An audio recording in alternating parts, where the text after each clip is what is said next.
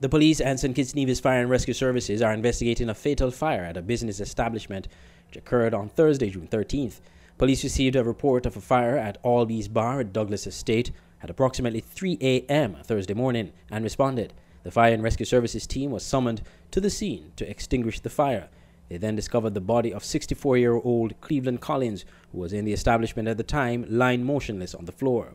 The district medical examiner on the scene examined the body and pronounced him dead.